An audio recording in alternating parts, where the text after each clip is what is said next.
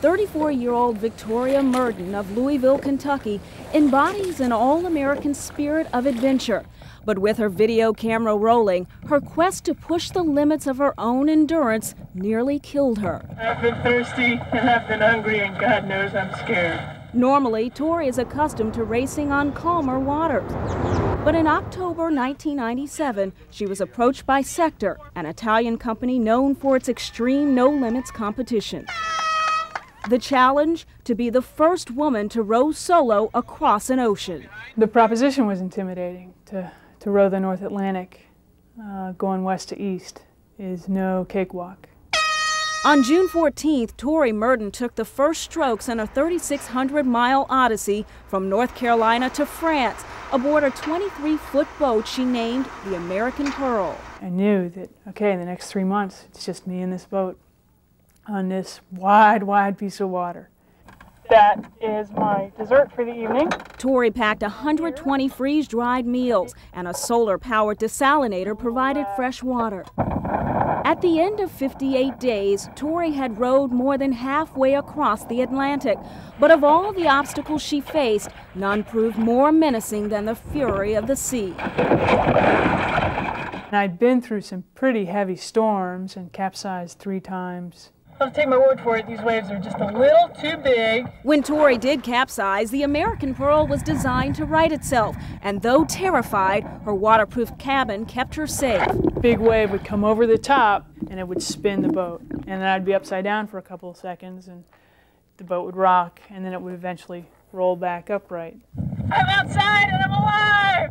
For inspiration, Tori kept a piece of home close by. That little flag on that boat took such a beating, and it was so comforting to look out on deck in the morning and see that flag still there. But the weather steadily worsened, and while we breathed a sigh of relief as Hurricane Danielle passed by the East Coast on September 5th, Tori was brutally engulfed by the storm. 6:30 a.m. I'm definitely in something big and bad and ugly. 30-foot waves slammed into Tori's boat, tossing her like a rag doll. Smash into the boat, and there would be this chaos that would ensue, the boat turning and things flying around the cabin. And last capsize, I took the rib off the top of my ceiling with my back. I was absolutely sure that I was not going to live through the storm. I was absolutely convinced that my life was over. I'm going to live or I'm going to die on the whim of nature. And that's that, huh? Frightened, Tori uttered what she thought may have been her last words. Go ahead and chase your dreams. I mean, they don't always work out right, but go ahead and chase your dreams. You got to do it.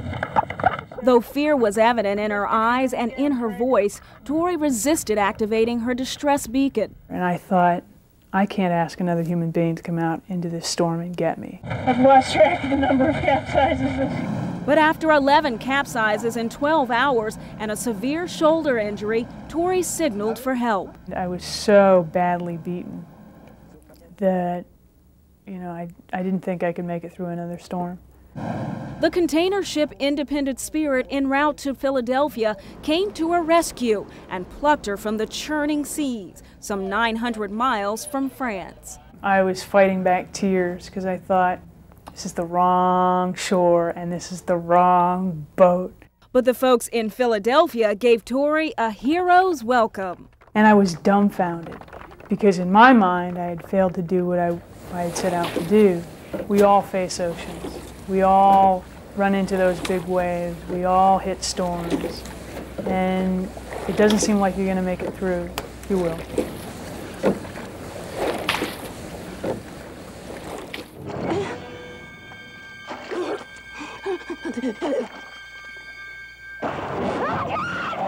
The movie Jaws is now a classic, but in real life, this man caught the largest shark ever. He is 43-year-old Vic Hislop. Hislop is a shark killer, a man who pits himself against the man-eaters, capturing them and killing them, afterwards selling the sharks' parts. You see, Vic Hislop hates killer sharks. I look at them and I think, what have you done? How many dolphins and whales and seals, and have you taken any people? You know, I think this, yeah, exactly. His take-no-prisoners approach has greatly upset the Australian authorities. Well, I find it, people like that, a bit of a environmental menace. Nonsense, says Hislop, who charges that killer sharks are swimming rampant, killing hundreds of people each year. There's multi-millions of them. The trouble is we've got goody-goodies, right? When they want to prove a point, suddenly saying, now I love sharks, we must save them, they're beautiful creatures. You know, but that has got nothing to do with these sharks that will tear people apart. How many people do you think a year are killed by sharks here in Australia? Hundreds of people a year. Definitely. Really? Oh, definitely. On average, we get approximately one or just under one person per year killed by sharks. They're covering it up. There's really needs a big investigation into it. It's incredible what they're covering up. Hislop says the government is afraid tourists will not come to Australia's lovely waters if the shark danger is known. So they classify all missing persons cases on the seas as drowning incidents. Hislop believes most people who turn up missing are taken by sharks. And to prove his point, he took us out to catch a tiger shark he said was lurking close to divers on the barrier reef. As the sun went down, Hislop watched his depth meter to make sure his 30-foot boat did not run aground on the reef. Then, suddenly, a big strike.